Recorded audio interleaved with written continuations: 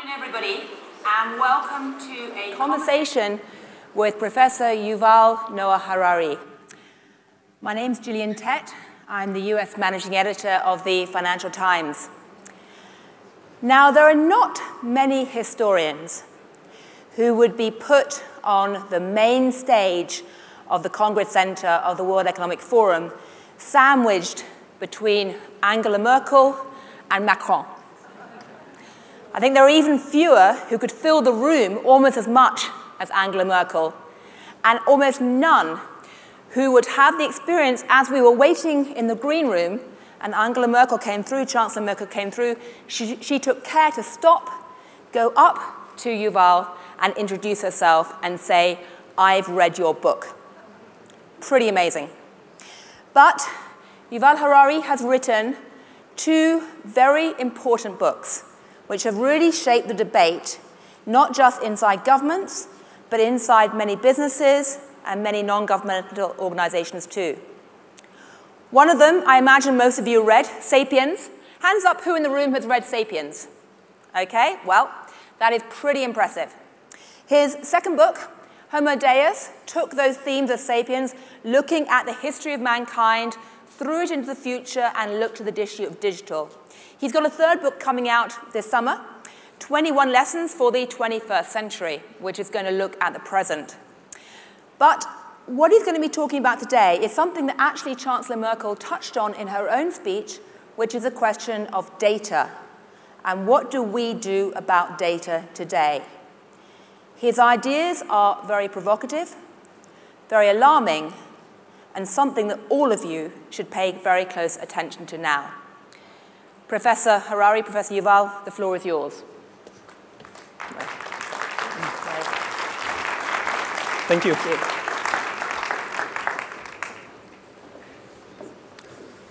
So, hello everybody. Let me just have 1 minute to get friends with this computer and make sure everything is okay. And can I have a bit more light on the audience so I can see the faces and not just speak to a darkness? Thank you.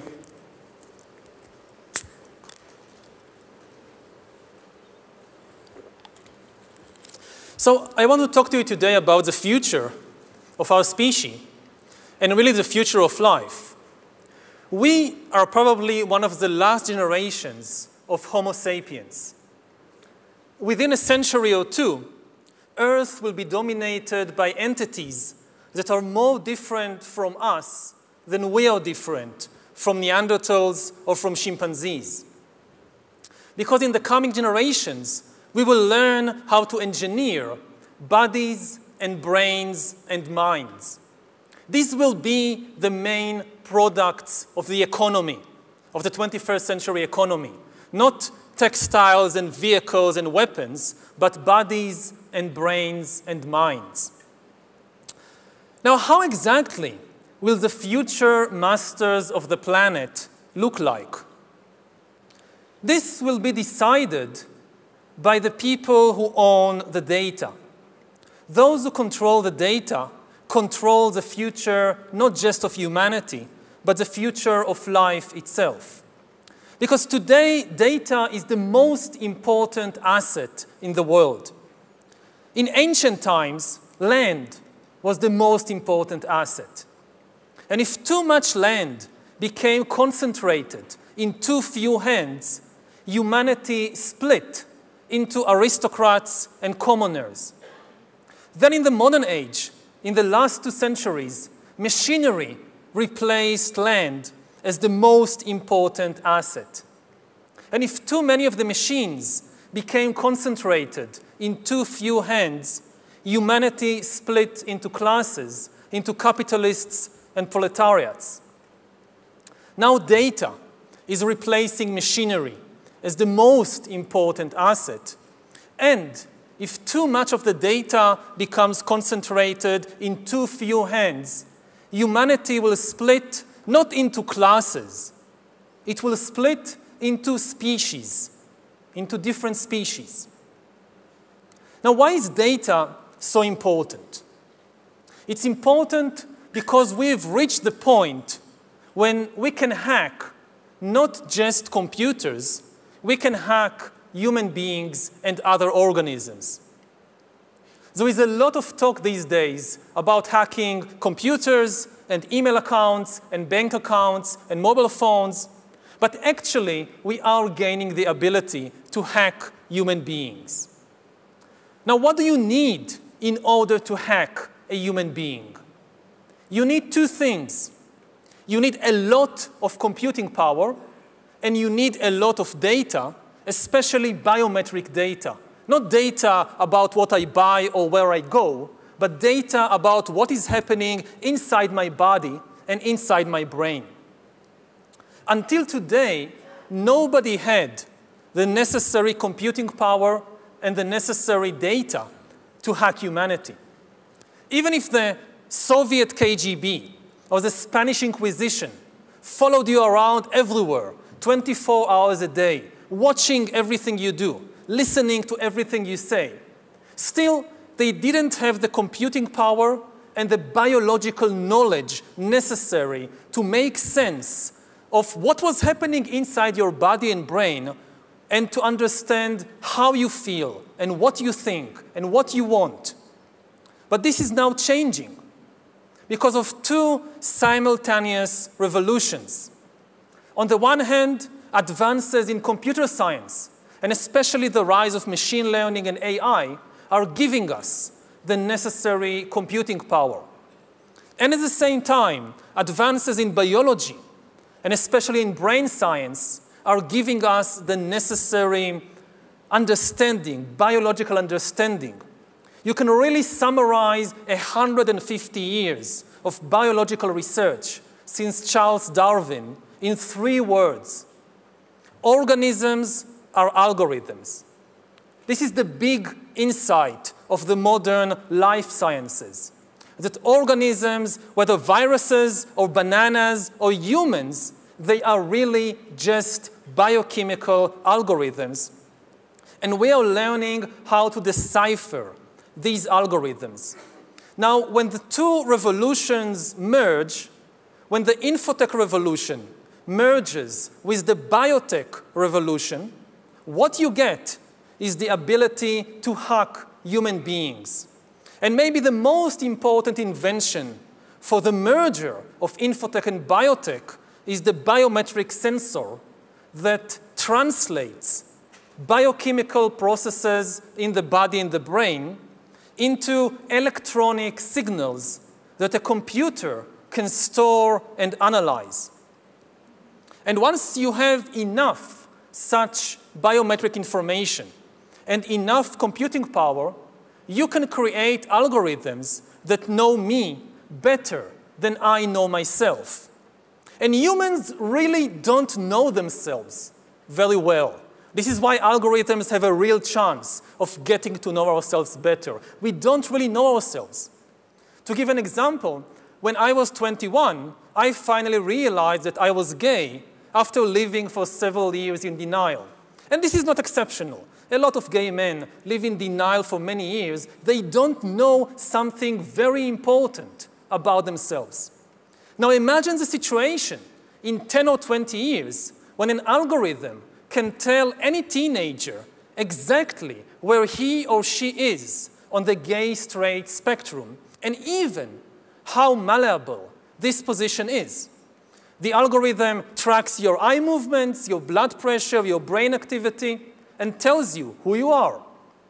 Now, maybe you personally wouldn't like to make use of such an algorithm. But maybe you find yourself in some boring birthday party of somebody from your class at school, and one of your friends has this wonderful idea that I've just heard about this cool new algorithm that tells you your sexual orientation, and wouldn't it be a lot of fun if everybody just takes turns testing themselves on this algorithm as everybody else is watching and commenting? What would you do? Would you just walk away? And even if you walk away, and even if you keep hiding from your classmates or from yourself, you will not be able to hide from Amazon and Alibaba and the secret police. As you surf the internet, as you watch videos or check your social feed, the algorithms will be monitoring your eye movements, your blood pressure, your brain activity, and they will know. They could tell Coca-Cola that if you want to sell this person some fuzzy, sugary drink, don't use the advertisement with the shirtless girl. Use the advertisement with the shirtless guy. You wouldn't even know that this was happening, but they will know, and this information will be worth billions. Once we have algorithms that can understand me better than I understand myself, they could predict my desires, manipulate my emotions, and even take decisions on my behalf. And if we are not careful, the outcome might be the rise of digital dictatorships. In the 20th century, democracy generally outperformed dictatorship because democracy was better at processing data and making decisions. We are used to thinking about democracy and dictatorship in ethical or political terms, but actually, these are two different methods to process information. Democracy processes information in a distributed way. It distributes the information and the power to make decisions between many institutions and individuals. Dictatorship, on the other hand, concentrates all the information and power in one place. Now, given the technological conditions of the 20th century, distributed data processing worked better than centralized data processing, which is one of the main reasons why democracy outperformed dictatorship and why, for example, the US economy outperformed the Soviet economy. But this is true only under the unique technological conditions of the 20th century. In the 21st century, new technological revolutions, especially AI and machine learning, might swing the pendulum in the opposite direction. They might make centralized data processing far more efficient than distributed data processing. And if democracy cannot adapt to these new conditions, then humans will come to live under the rule of digital dictatorships. And already at present, we are seeing the formation of more and more sophisticated surveillance regimes throughout the world, not just by authoritarian regimes, but also by democratic governments. The US, for example, is building a global surveillance system, while my home country of Israel is trying to build a total surveillance regime in the West Bank. But control of data might enable human elites to do something even more radical than just build digital dictatorships. By hacking organisms, elites may gain the power to re-engineer the future of life itself. Because once you can hack something, you can usually also engineer it. And if indeed we succeed in hacking and engineering life, this will be not just the greatest revolution in the history of humanity. This will be the greatest revolution in biology since the very beginning of life 4 billion years ago. For 4 billion years, nothing fundamental changed in the basic rules of the game of life.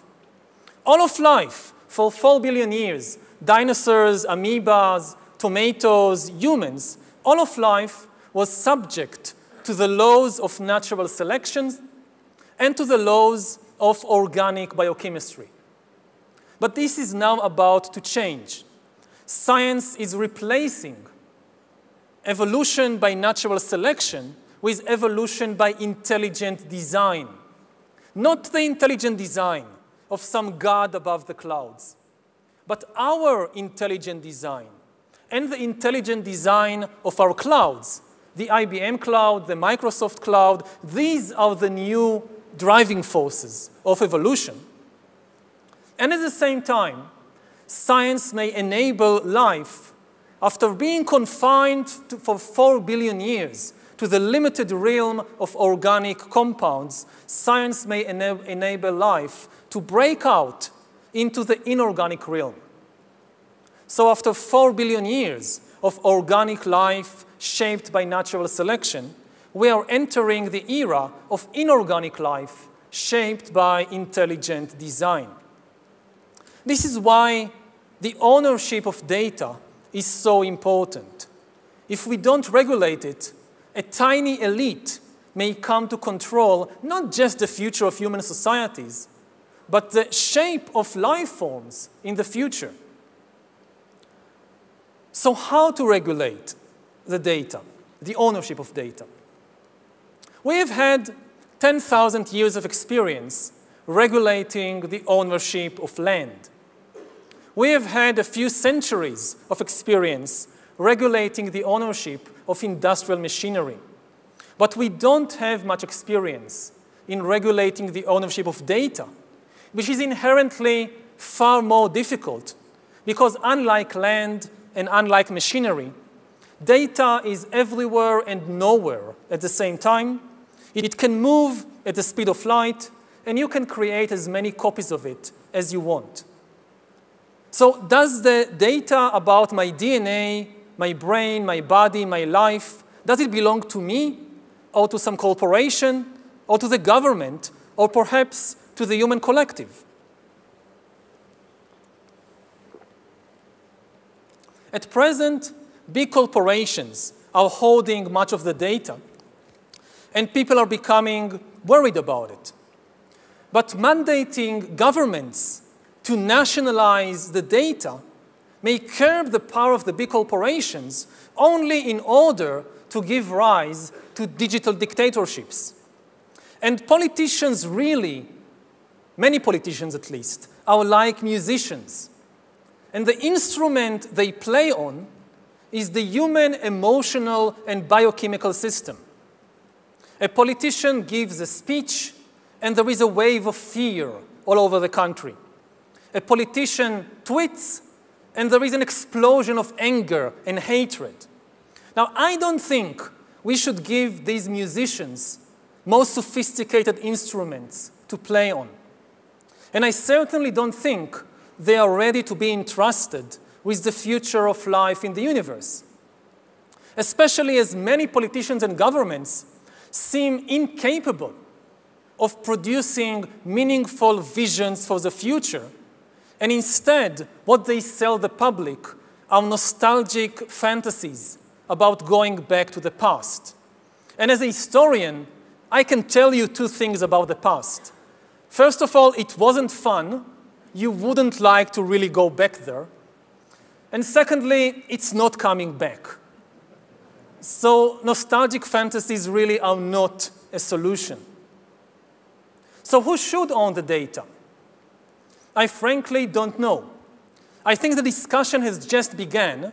Most people, when they hear the talk about regulating data, they think about privacy, about shopping, about companies, corporations that know where I go and what I buy. But this is just the tip of the iceberg.